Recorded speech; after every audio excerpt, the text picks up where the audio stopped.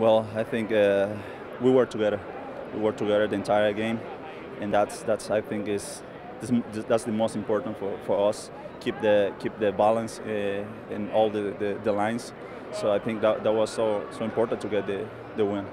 Now it's 3 straight clean sheets here at home, but Dallas did have some chances there at the end. How would you assess the defense's performance tonight? Well, yeah, it was a tough game. I was talking with Loris, and we say that it was a tough game because at the end of the game we lost a little bit the possession of the ball, and that's hard for us because we have to run back to defend. But I think we did a great job. The keeper, the defense, the midfielders, and all the guys did a great job. Now I mentioned 3 straight clean sheets here at home. You have been in the starting lineup for those. How would you assess your own game now that you've got a good run of time starting for the team? Well, I'm so happy. I'm so happy.